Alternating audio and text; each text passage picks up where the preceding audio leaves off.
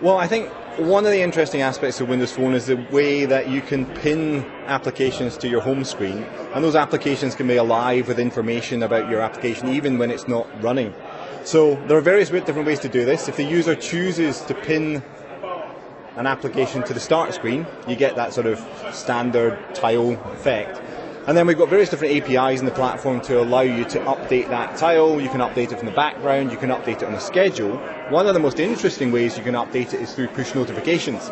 And push notifications allow you to take advantage of an infrastructure that Microsoft has built to deliver messages directly to that tile. It's a fairly simple architecture. Essentially, your application gets hold of a unique URI for that tile, and all you have to do is send a post message, an HTTP post message to that URI, and our infrastructure will take care of delivering the update to the tile. So this little application I have here, it's a demo application I built for the event we're at today. And if I just go in and register this for receiving live tile updates by clicking on my push notifications there, that's it now registered. If I come out of the app, so the application is no longer running. So instead of a cloud service, what I have here to simulate that is a little application running on my phone that allows me to make those HTTP posts.